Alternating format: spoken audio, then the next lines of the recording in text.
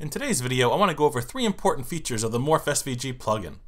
When it comes to morphing complex shapes with varying numbers of points, it's important to consider the visual integrity of the animation. MorphSVG has a lot of optimizations under the hood to give you the best results. Here we have a side-by-side comparison of GreenSock's MorphSVG and another tool. This demo is from an actual project of one of our users who wanted the best results between these two shapes. Although the other tool can support shapes with different numbers of points, you'll see the morph gets pretty weird and twisted. The GSAP version maintains its symmetry and offers aesthetically pleasing results. And here's another demo with a wide range of morphs. You'll notice that the other tool on the right often shears or gets inverted in undesirable ways. Next, I want to show you how to avoid kinks and get more natural morphs with type rotational. In this demo here, we're doing a morph between two very basic shapes, and I want to point out that about halfway through, you're going to see a little bit of a kink happen right here.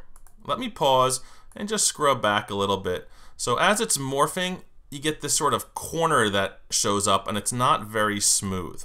All right, and what I want to do is show you exactly why that happens and how we're going to solve that little problem. So I'm just going to click here to turn on this UI, and traditionally MorphSVG has used what's called a linear interpolation. So let's just click on Show Handles, and this is going to show us the path that the control points are going to follow during a morph.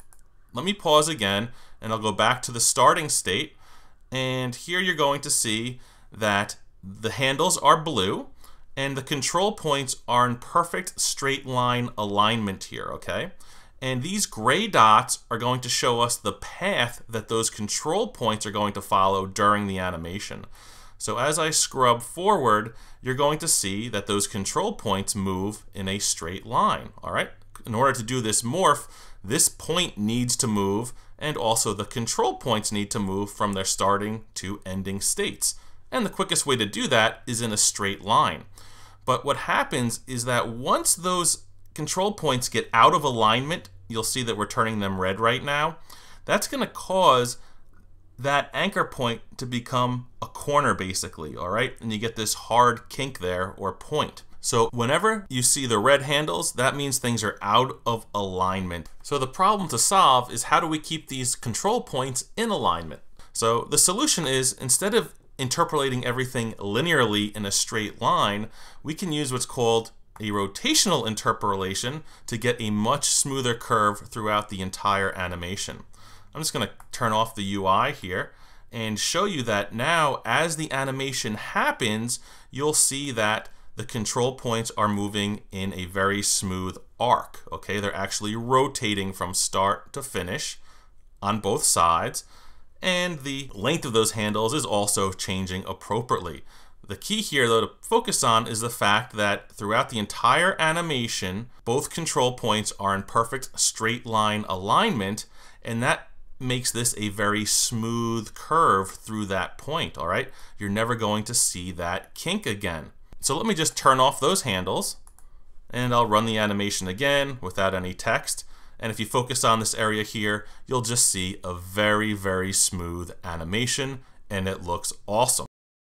To use this new rotational interpolation on an individual tween, you'll just pass an object into the MorphSVG plugin with the type property set to rotational. You can also set MorphSVG plugin's default type to rotational to have it applied to all of your morphing animations. The new rotational type also affects anchor points. They all move based on their angle and distance to an origin which you can control. Let me show you how it works. In this demo, we have a hippo morphing into a circle, and at first glance, it looks pretty cool. Similar to the previous demo, we're using these tracer lines here to show you the motion of the anchor points. So let me just pause and take a look at these little lines that are coming off the anchors, all right? They're just showing us how those anchors move between the start shape and the end shape. And since the shortest distance is a straight line, they're using a linear interpolation. Now the problem with this, though, is that there are some glitches. Let's pay attention to this back leg here, and you'll notice that at a certain point it sort of collapses on itself, and you get this path intersecting itself here, all right? And that doesn't look all that great. So what I'm going to do is turn on the GUI, and I'm going to set the type to rotational.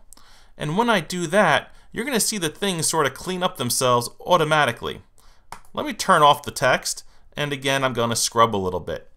Here we have an origin set at 50%, 50%, and as I'm scrubbing, you'll now notice that these lines are sort of showing a rotation of the anchor point, and they're actually rotating around that point. As I scrub forward, pay attention to that back leg, and you'll notice that it doesn't really collapse on itself anymore, all right?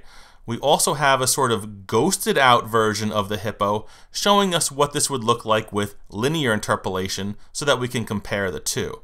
So the integrity of this back leg here, for the most part, is staying together very well, but there are a few points right up here in the top right that are getting a little bit too close to each other. So what I want to show you is that we can actually move this origin somewhere over here so that those lines don't cross.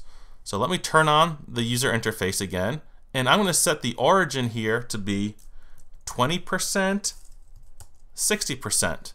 We'll turn things off, and now you'll see that those points don't ever get bunched up here, all right? We're going to focus right on these points right here, and by moving that origin over, you'll see that the path never crosses in on itself. And you can see that the previous version did that weird squiggly thing, all right? So now, with the type set to rotational, and by providing a better morph origin, we get a really, really clean morph between these two shapes. Let me just turn on that GUI one more time so that I can focus on the code, and I want to show you that we're going to specify the origin as a string here. Next, I'll show you how you can set the origin for the start and end shape. So in this demo here, we have a bird morphing into a dolphin, and the results really aren't all that pleasant, all right? There's a lot of paths and points that are crossing over each other, and it just looks a little bit awkward. So what I want to do is activate this find morph origin utility that we have. And the next time I run, what's going to happen is we're going to see the origin and lines being drawn to both origins, okay?